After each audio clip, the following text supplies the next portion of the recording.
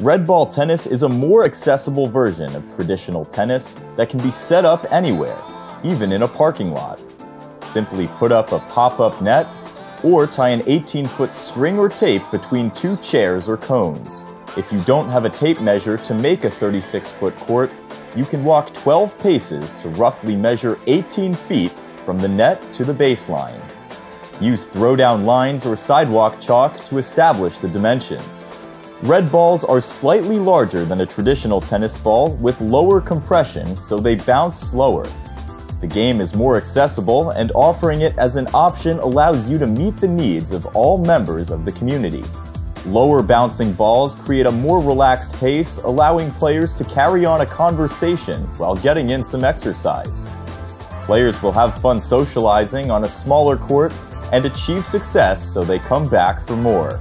Don't worry about making permanent changes to your existing courts, which you can still maintain for additional tennis programming.